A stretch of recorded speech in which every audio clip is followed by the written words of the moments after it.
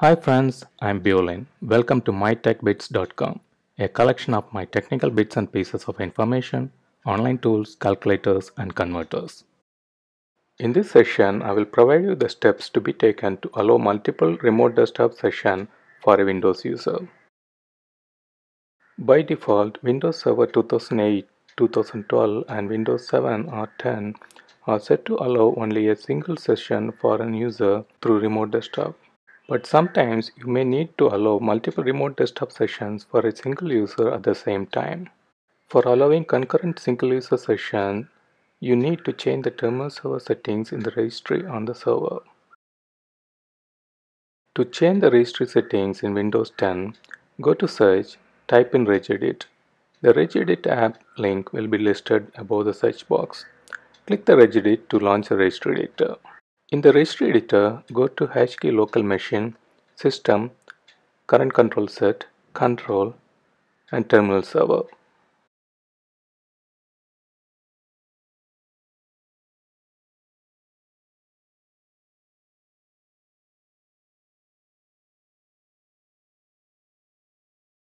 On selecting the terminal services registry, you can see the registry key F single session per user on the right panel.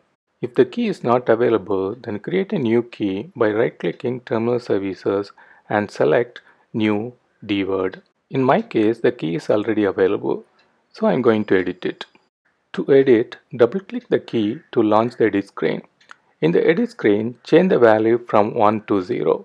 The value 1 means single session for each user and 0 means multiple sessions for each user.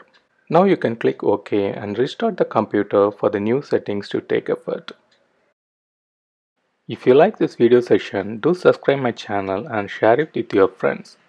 Also join us in social networks like Facebook and Google+. For more technical articles, online tools, calculators, and converters, check out my website mytechbits.com. mytecbits.com. See you again with some more interesting technical sessions. Until then, bye bye.